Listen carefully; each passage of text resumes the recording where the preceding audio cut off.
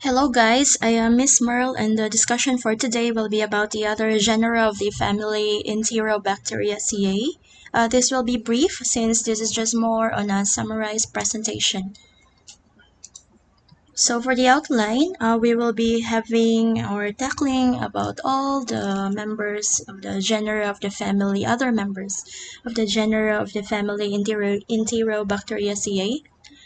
And to start with, we have this tabulated presentation. So for the genus Budovicia, usually they are found in water and occasionally they occur in clinical specimens. While for Butioxella, it consists of 7 species isolated from water. So there is a correlation that both of them are found in water. Okay, and only B. agrestis and B. noachiae have been isolated from human specimens. And about Cedicia, it is composed of 5 species, and these organisms have been recovered from sputum, blood, and wounds.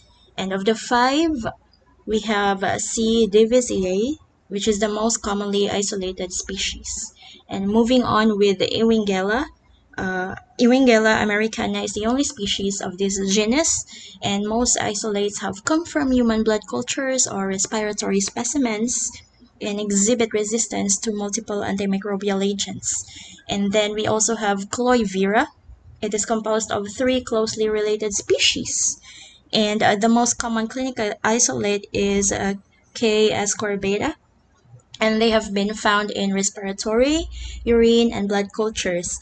Majority of the strains are non-pigmented, and occasionally the isolates will produce reddish blue or violet pigment, and all species resemble E. coli colonies growing on mac agar.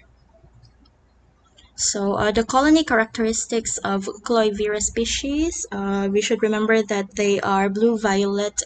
They produce these blue-violet pigments, and when they are growing on sheep blood agar. And next we have Luriclearcia. So they have been isolated more recently in pure culture from a septicemia and from wounds. And the single species is L. adicarboxylata, which have a yellow pigment, but only during the primary isolation. And also, it has similar INVIC reactions to E. coli. It is negative for lysine, ornithine decarboxylase, and arginine dihydrolase. And we also have Lee minorella. So we have 2 species, and this genus, the organisms under this genus produce hydrogen sulfide, and they show weak reactions with Salmonella antisera. Well, similar to Mollirella, Minorella, their clinical significance is really unknown. And then Limonarella, they have been isolated from patients with hospital-acquired infections. And moving on with Mollirella, we only have 1 species again, which is Wisconsinensis, and it is positive for citrate, methyl red, lactose, and sucrose. And in contrast, it is negative for lysine, ornithine, arginine, carboxylase, and indole. And then it is also similar to E. coli growing on enteric media. This one, and similar to Limonarella, Mollirella has an unestablished or unknown clinical significance.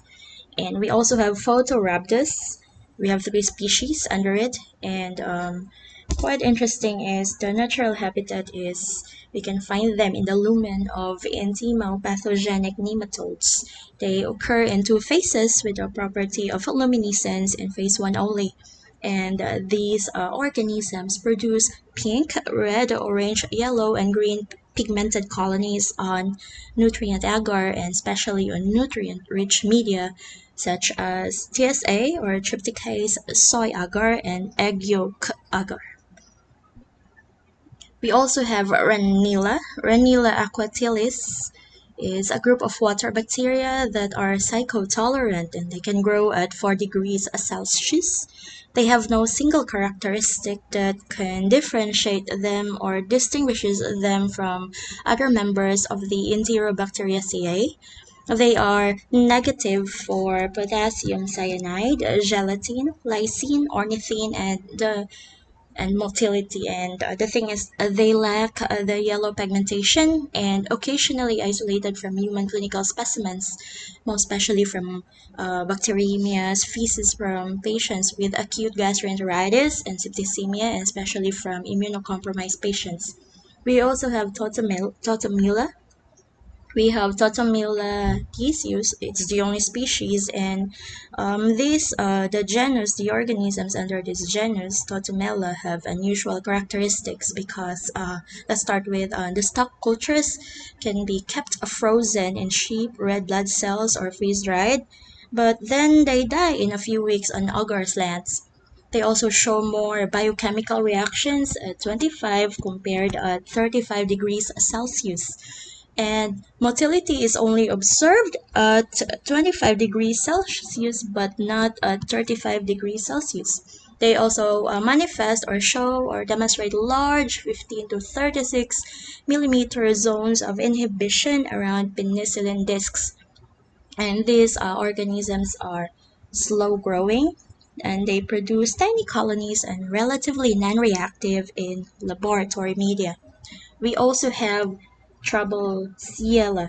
Troublesiella guamensis is the only species associated with humans. It is biochemically related to Salmonella, and it has been isolated from vacuum cleaner contents on the island of Guam.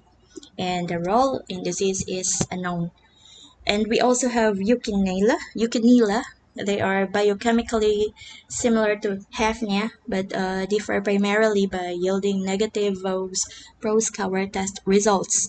They have been isolated from human specimens, and the significance for human disease still is under ongoing studies. This is the end of this presentation.